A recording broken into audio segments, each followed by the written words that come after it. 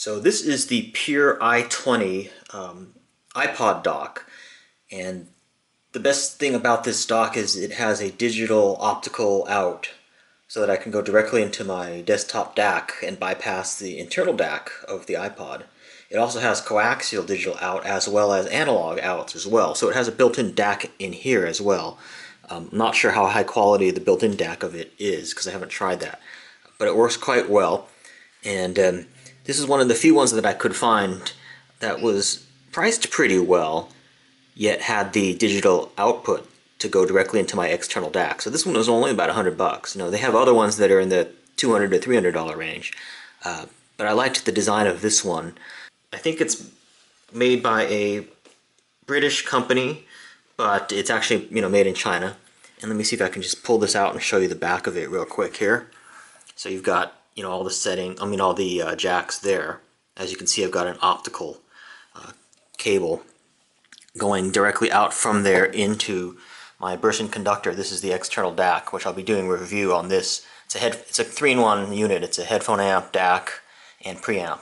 I'll be doing a review on that shortly in another video, but I did want to show you this. So basically your iPhone or iPod or whatever will just go right into here, and it's a little bit tough because I'm doing this with one hand, but it just pops in there. It also charges it, so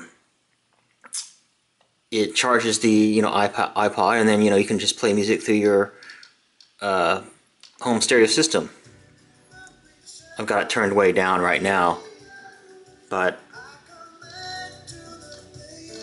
it works quite well, and the quality is very good. It's pretty much indistinguishable between if I'm playing from my computer via the USB or whatever into the DAC versus the iPod into the DAC. And this is useful for if you want to hook this up to your home stereo and you don't want to have to turn on your computer. Sometimes I just want to play a song and I don't necessarily want to have to fire up the computer or something like that, so I can just pop this in the dock, turn on this device, and then I have got music. This device has preamp outs, and that's going to my powered speakers, and then I have my music in a very high quality audio file quality.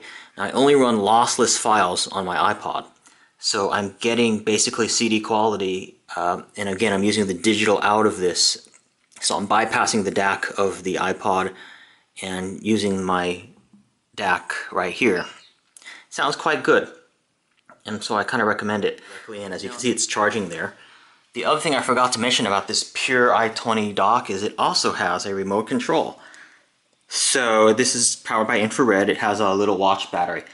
But the cool thing about this is I can control the iPod with this remote control, including volume and stuff too. Generally, the volume you want to have all the way up basically when you're using digital out, but I can actually lower the volume at least from across the room if I want. Not really across the room because this remote is a little bit weak, but let me see if I can show you that to you. I can press menu and the menu comes up. I can press play.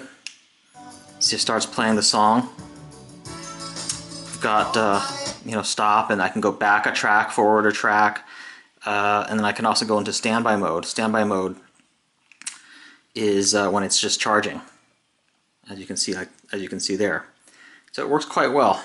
And again, this was only about $100, so I think for the price it was well worth it. And again, it's digital, so the quality is going to be whatever source you're plugging it into, whatever DAC and amp you're plugging it into is pretty much going to determine the quality. So you're not really being limited by the internal DAC of the iPod or by the DAC of the actual dock itself. If you're plugging into a high quality audiophile DAC, you're going to get really good sound out of this setup. So I'll post a link where you can get this. Again, I got it for about $100, and I really like it. It works on the iPod, all of the current model iPods, as well as the iPhone as well. And it's a great little device. I'm really enjoying it. It's not made super well. I mean, like, this is plastic and stuff like that. So I have heard that it's possible to actually break this and stuff. But if you're careful when you're putting it in and out, hopefully it should last a while. So again, this has been my look of the Pure i20 iPod dock. Here's the box that it comes in.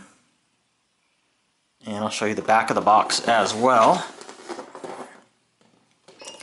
While I'm here, let me just read you some of the features. It says it's got a high-performance 24-bit 192 DAC, which I don't use, because again, I'm plugging it into my main audiophile DAC. It's got digital Toslink and digital coaxial RCA and analog dual RCA audio outputs. It also has an S-video output as well with an optional cable, so you can actually play a movie or video, into your TV using this thing from your iPod. It's got a remote control and it charges the iPod and iPhone. By the way, I forgot to mention an iPad could also be plugged into here, and I believe it charges that as well. Be a little bit cumbersome because you see this base is a little bit small for an iPad. Alright, thanks for watching, and I'll see you in my next video.